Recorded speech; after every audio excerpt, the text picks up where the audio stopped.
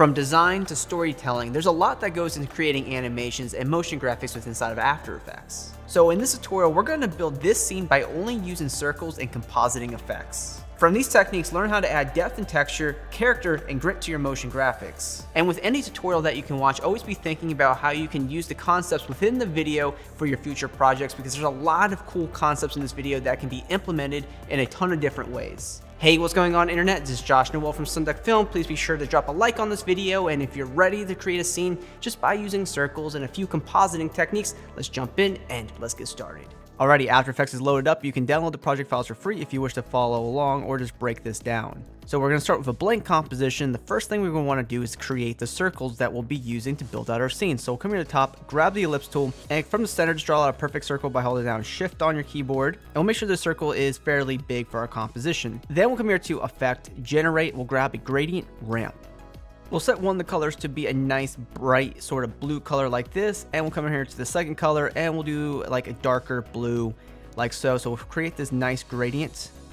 We can also move these points around so we can decide where the gradient is going to be. Then we'll go to layer styles, and we'll grab a inner shadow. We'll open up our inner shadow and we'll set our color to be a nice light blue color like this. We'll set the opacity to 100%.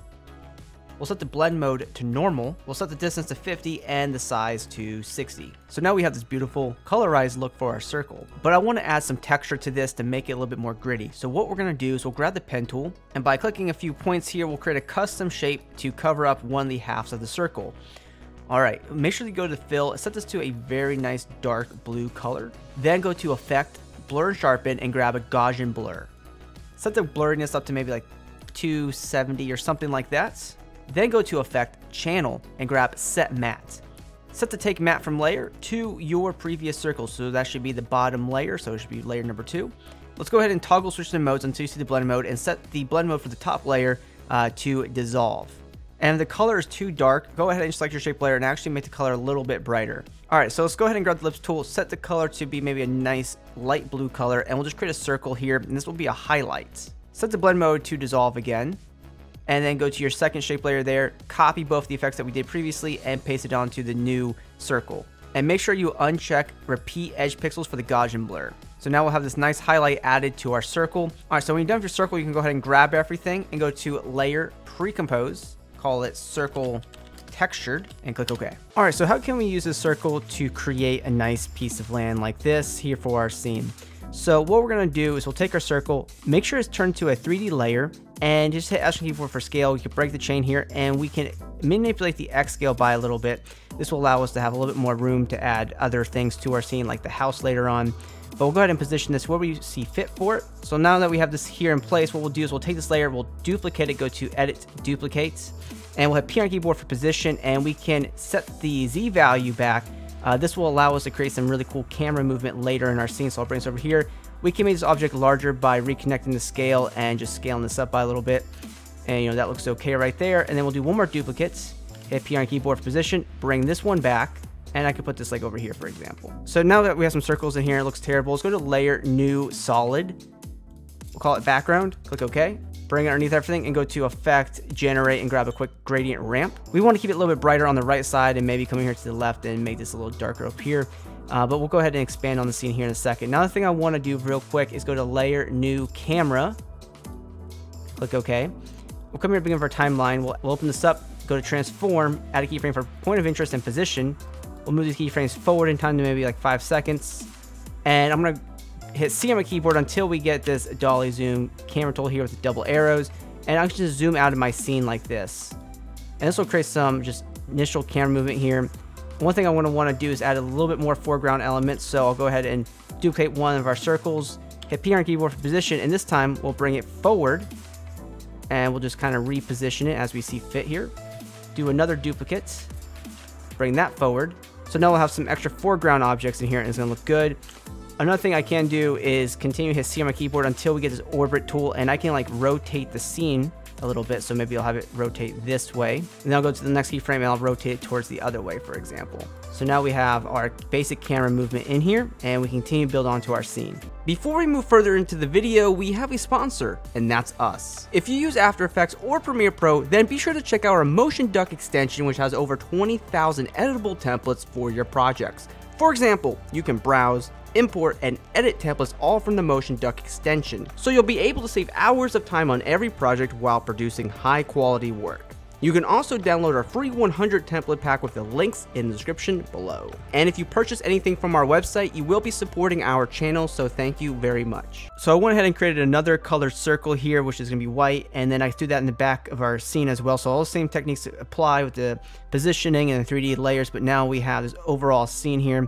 So now we can really take this to the next level by adding in whatever we want to add. So if you want to have some objects or whatever, remember, you can download the project file, but you can download like free vector icons from freepix.com, which is where I got this cabin from, and then you can like bring it into your scene, make sure it's set to a 3D layer, and just, you know, fit it exactly where it needs to go. So I want it to be right behind this hill right here. I'll put it underneath that layer. So as you insert objects into your scene, you know, they're automatically be placed into wherever they're going to be at. So, you know, that looks pretty cool. But one thing I really want to talk about when building a scene like this is compositing and really blending the objects together and making it stand out. So I'll come here to Layer, New, Adjustment Layer.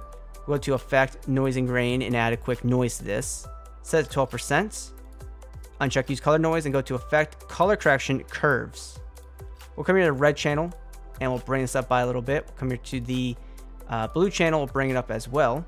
And we can go to Green Channel and kind of manipulate this as we will. And this will kind of color grade everything together. And this will put the same sort of tint of color into everything and create a nice composite. So feel free to mess around with this until you get the look that you want. Another thing I like to do here is add an atmospherical effect. So I'm going to go ahead and create myself a new solid, call it Particles, click OK. And then go to Effect, Simulation, CC Particle World. Now you could use the snowfall effect to create snow, which is what we're doing here, but I like the particle world effect way more. All you need to do is move that layer forward in your timeline, drag out the out point. So we'll come here to the particle first, and we'll set the particle type to a faded sphere, set our colors both to white, set the birth and depth size to 0.1. Then we'll close this up, we'll go to the physics, we'll set the animation to twirly, and set the resistance to maybe about 4. Then we'll close that up, we'll go to the producer. We'll increase the radius X to go across our composition, and also increase the radius Y to go up across our composition. And then we'll really increase the Z depth here so we can have all these particles, you know, in the front and the back of our scene, the foreground and the background of our scene. Then we'll come here to the birth rate, set this up to a crazy number like 35, and then we'll set our longevity to 2. And since this is a 3D effect, it'll make it look like we're flying through the snow with our particles in here. So right now I want to create this beautiful depth of field because we have this 3D scene and we have a camera in here, which means we can open it up and we'll go to camera options and we'll come here where it says depth of field off. We'll click it to on, and not much will happen because we don't really have any extreme settings. So, but if we come here to aperture and we set this up to say 180, and one thing you notice at the beginning of our scene, everything will be kind of out of focus, and as our camera dollies in and does a little bit of camera movement, as we get closer to say the house, it's going to become more in focus. So that's a great way to add a nice depth of field to your scene. You know, another thing we can do in terms of color contrast, because right now the background is really bright with our background, I'll go ahead and create another adjustment layer and put our adjustment layer underneath our foreground objects, which is going to be our blue hills, and just put it right on top of our white circles that we've created, and go to Effect, Color Correction, Curves, and we can just kind of bring this all down a little bit, maybe even the colors as well. And nice, and this will ultimately allow our scene to just kind of have that nice color contrast in there. And the last thing I want to do is create a smoke coming up from our chimney. Very easy to do this. I'll grab the pen tool, click a point, and just kind of draw out this nice shape like this. Make sure fill is set to none, click OK, and go to where stroke, set a solid color, and click OK, and we'll use like a bigger stroke width here. You know, that's what we have. Make sure that this shape layer is also a 3D layer and put underneath, you know, a cabin, for example, if that's what we're creating it for. One thing I want to do is open up the shape layer and go to Contents, go to Shape 1, go to Stroke 1, and go to Taper. I'm going to come here to the end length, set it up to 100%, and also come to the end width and go ahead and increase that by a little bit. And, you know, this will kind of taper off that a little bit as well. Then we'll go to Effect, Distort, and grab a quick Turbulent Displace. I'm going to set the amount to 10 and the size to 50. Alt-click Stopwatch for evolution, and I'm going to type in time, asterisk, 250. By following the techniques in this video, you can come up with really cool scenes like this just by using simple circles and compositing techniques here in After Effects. If you haven't already, please be sure to hit that subscribe button to our YouTube channel, SonduckFilm. We post multiple After Effects videos every single week right here, and always be creating.